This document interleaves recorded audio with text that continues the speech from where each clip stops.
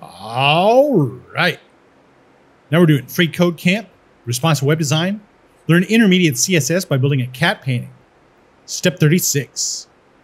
So to remove all the pointed edges of the ear, we're going to set a bottom right and bottom left border radius to 40% each, a top left border radius of 90 pixels, and a top right border radius of 10 pixels. All right. So I kind of forgot how to do this. So we'll just say up here in a new tab, bottom right border radius like that.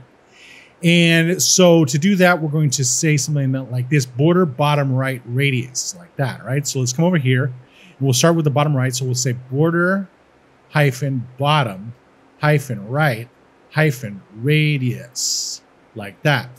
And we'll give it a radius of 40% like that. All right.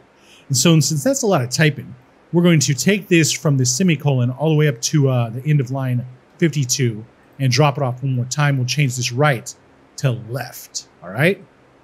And so now that we've got both of these, we'll take this from this semicolon on 54 up to 52, and then we'll drop it off right here. And we'll say, instead of bottom, we'll say top like this. And on the other one, we'll say top as well. All right. And so they put this in two different orders right here. So the top left border radius is going to be 90. We'll put 90 right here, 90 px. So 90 px like that. And for this one, we'll put 10 px like this, 10 px like that.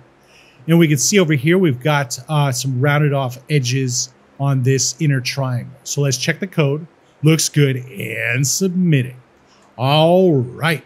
Now we're on to step 37, and we'll see you next time.